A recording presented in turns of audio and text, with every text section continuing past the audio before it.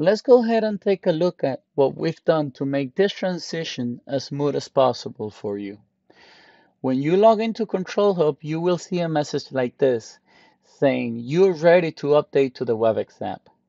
You can click on the blue button or you can come to the Updates tab and click on Update Webex Meetings to the new Webex and click Get Started. Once you're here, we have a few steps that we would like you to go ahead and look at before doing the update.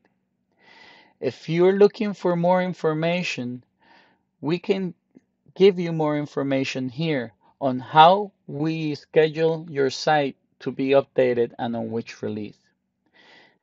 If you have a test site that you would like to test this update process, we can help you with this as well.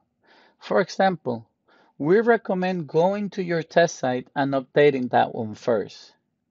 You can leave the update release that we have chosen for you. You can go ahead and choose the Update Now button if you would like, or you can switch the release version to the one that you feel more comfortable with. Just hit Save, and the changes are made. Once you've tested and you feel comfortable with this process and the result, it is time to either choose a release version for your production site or leave the one that we have chosen for you. As you can see, those options are available on your production site as well. Please do remember that if you are going to change your release version, you are going to have to update it 7 days before your scheduled release version is due. If not, you will not be able to change the release version that you're on. Please keep this in mind. So that actually would be it on the configuration to select your update release cycle. The other configurations I want to talk about, they're extremely recommended because it will give you a best experience in the Webex app for both users and you, the admin.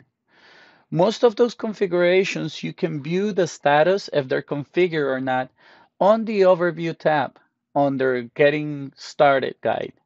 So let's go ahead and take a look. From here, you can see if you have your domain claim and verify. You can see if you've set up a license template.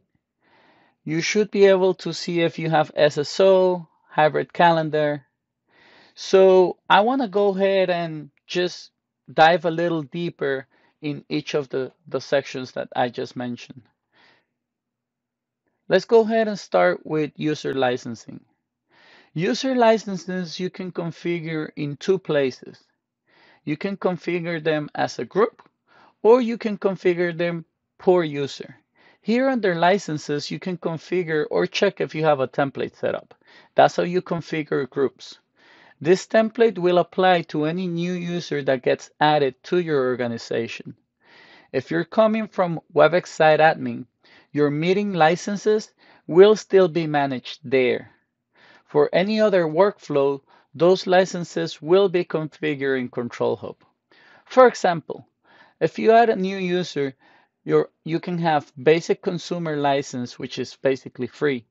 For messaging, you can have advanced licenses, or you can go ahead and even disable messaging workflow completely by just clicking on basic messaging license. You do have to be very careful to make sure you've tested this before disabling any of the workflows. Because, for example, if you disable messaging on this workflow, it will automatically disable the ability to have space meetings, which is one of the new features that comes with the Webex app. This option of disabling workflows is not GA in Control Hub as of now.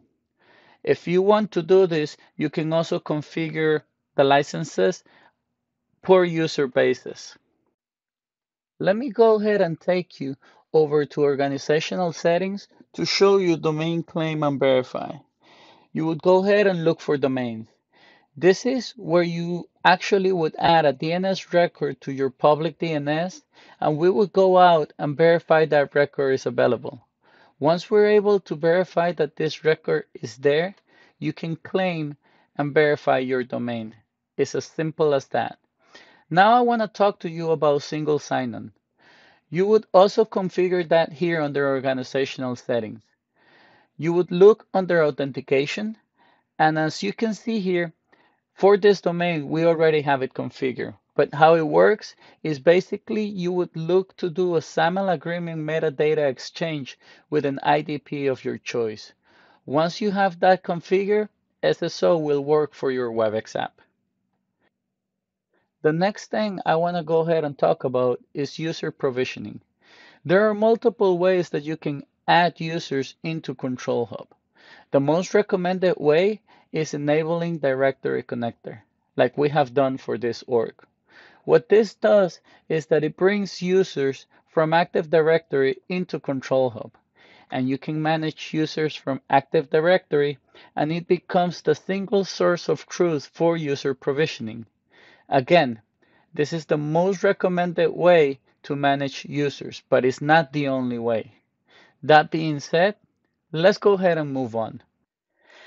The next service I want to go ahead and talk about is Hybrid Calendar Service. You can find this configuration under the Hybrid tab. As you can see, you can enable this for Exchange, Office 365, and even Google Calendar. What enabling this service will do is it will synchronize your calendar service with the Webex app calendar. You will be able to see all your meetings, Webex and non-Webex meetings in your Webex app calendar. This is another service that you can enable for the full organization, or you can enable per user basis. Last, I would like to talk about calling behavior. This setting configures the way that the Webex app can make calls. The Webex app supports various call engines for PSTN calls, like UCM calling and Webex calling. By default, and with no charge to your organization, your calling in Webex is enabled, which allows you to make non-PSTN calls from Webex app to other Webex app users within the app.